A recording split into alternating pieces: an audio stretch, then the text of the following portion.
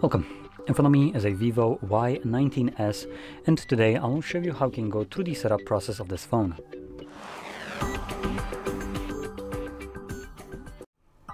So when you boot up this phone for the first time, you should be presented with the same screen that you can see on my end, where you get to select your desired language from right over here, and then click on Start. Next, you can choose your location. I recommend any kind of location that is located in European Union for basically every device that you're going to be using from now on, as this basically should force any kind of other phone manufacturer that you might be using to comply with European Unions, which are more consumer friendly. For instance, opening up something like Play Store or App Store for alternatives on iPhones. Next, we have terms of use basically, so user license agreement, and you can click learn more to read more, but at the end of the day you do need to check the box right here and then go to the next page, which then allows you to connect to your Wi-Fi network. This step is completely optional and you don't need to do this, but if you don't have any SIM card inserted into the device and don't connect to your Wi-Fi, you will have no internet connection, and therefore you won't be able to log into your Google account, restore apps and data, get software updates, and have the date and time be set automatically. This is only throughout the setup process, and once it's finished you can change it all by going into the settings, so it's not a permanent kind of thing. Next, we have Google services like location scanning and sending user and diagnostic data. Now you can turn those off, but it's from Google, let's be honest. It's not like it's the most trustworthy company.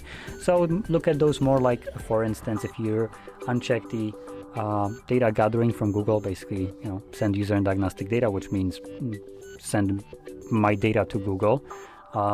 It's more like me pleading to them, Google, please, can you not gather my data? And Google be like, sucks to suck, loser, we're still gonna do it. That's kind of how I see it.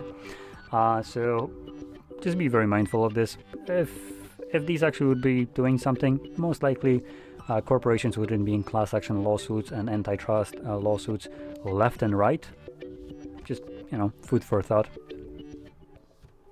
So moving on, we have several different ways of protecting our device, that be fingerprint, face recognition, and PIN pattern or password.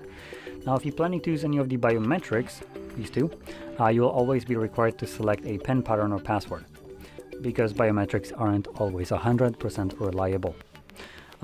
Also, you don't need to protect your device at all if you don't want to do. It's not something that I would recommend doing. It is containing your personal data, so if you lose your phone, it probably would be beneficial to you if whoever finds it doesn't have access to your personal data. Next, to keep your software up to date, you can either install manually, so check for updates in the settings, or you can just agree to the automatic one by selecting next. Then you have send user and diagnostic data again, but this is now done for Vivo. And here we have TWS services. You can turn them on or off, up to you. You can read exactly what these are if you don't know. Next, navigation method, 3-button gestures. And that basically finishes up the setup.